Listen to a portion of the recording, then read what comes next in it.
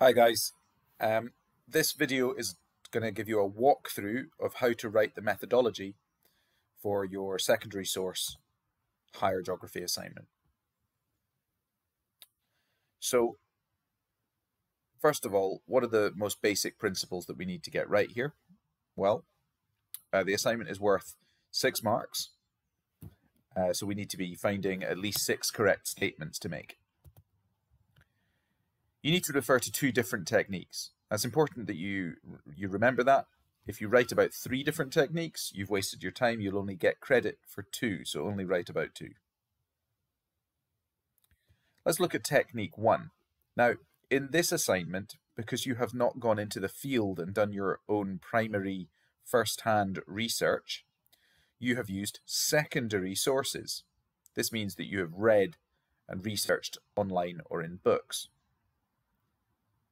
So this is how to write a secondary source methodology. Technique 1. Name the source that you've used. I've put this in red on the screen because this will vary from pupil to pupil. So please check that for yourself, either by asking your teacher or looking back through your notes. But you should inform the examiner of what source it is that you used. Next, you want to point out some of the positive things about that source. Well, it was a book, and therefore had lots of relevant information to you, and that's good. A book is targeted and can give you lots of relevant information. You could use an index in a book to target your research to specific pages, and that's easier and less time-consuming than trawling through lots of websites. Next, point out negatives, weaknesses in using a book. Whilst the information in a book is clearly laid out and easy to understand, it is only just one source of information, so you need to use other sources to develop a wide and full understanding. Nobody could claim to be an expert in something by reading one book, and that's a weakness of using just the textbook that you've used. The publishing date of the book is clearly going to be in the past. It can't be in the future, and therefore books are only as up to date as their publishing date, and therefore some of the facts that you have researched may be out of date, and that is a weakness. And then finally, we look at improvements. You could have increased the range of books that you read to provide a more balanced set of opinions, and it is this bit on the balanced set of opinions that the importance of the sentence is found. You could also have written to or spoken with professionals in the field for a first-hand source of information, and that would have been an improvement over using a book, because of course a book is a second-hand source of information.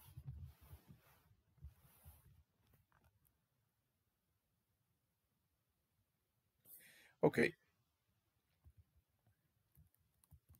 let's look at technique 2. Technique 2 was using the internet to research population. And again, you start off with exactly the same structure as before. What was the source that you used? Please quote the website that you have used, or websites, plural. I used the CI World Fact Book, but you will have used something different. Please quote that website. You're going to go through the same structure: positives, negatives, and improvements. Who has written your website is important. Hopefully, you have chosen a website that's written by a reliable organization. For example, the Central Intelligence Agency is a government organization and therefore can be trusted. Have you looked at a government website? Is it a major media website? And by major media, I mean like the BBC. Have you looked at a important charities website, or perhaps a non-governmental organization like the United Nations? Regardless of what your website is, hopefully you've found a robust one. and therefore a positive you can report on is that it's a reliable source because it is written by a government-sponsored a government-sponsored team of people have written it, and therefore it can be judged as more trustworthy.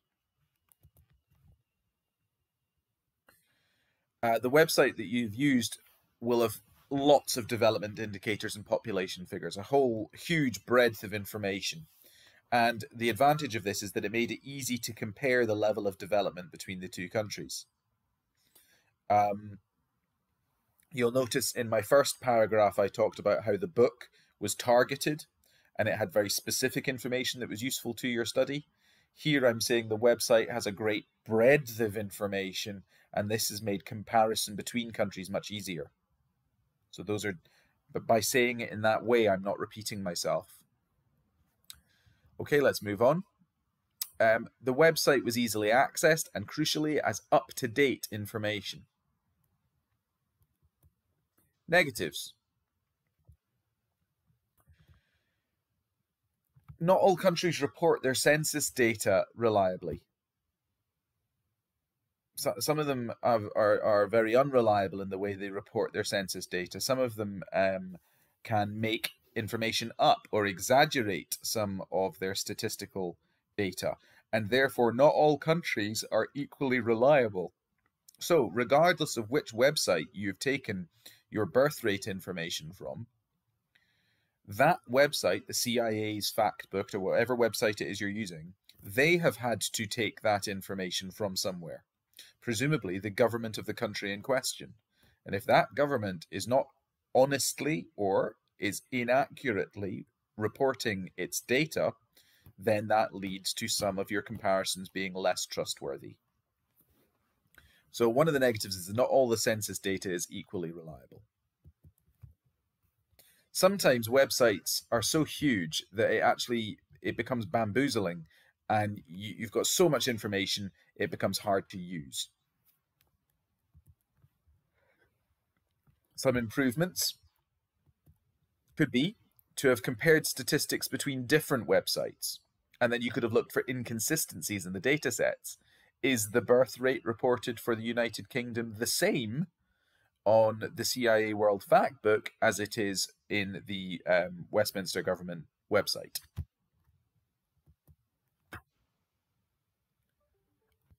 I could have compared government and non-government based sources. Obviously, governments have a natural bias. They want to report the best view of their country, and that can have an influence. Indeed, very recently, some countries have been accused of misreporting levels of disease. So when you're researching online, making sure that you have a balance between a government-based website and a non-government source of information means that maybe you're able to see past that natural bias and get a more balanced view. Okay, that is the end of the methodological section of the assignment. What you need to do is to listen to this very carefully.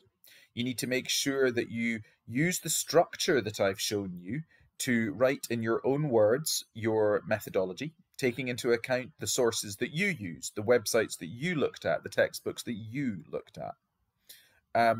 This structure is certainly one that you can use directly, but it is important that you are writing your own methodology, you're phrasing it in your own words. Okay, if you have any questions, come find me.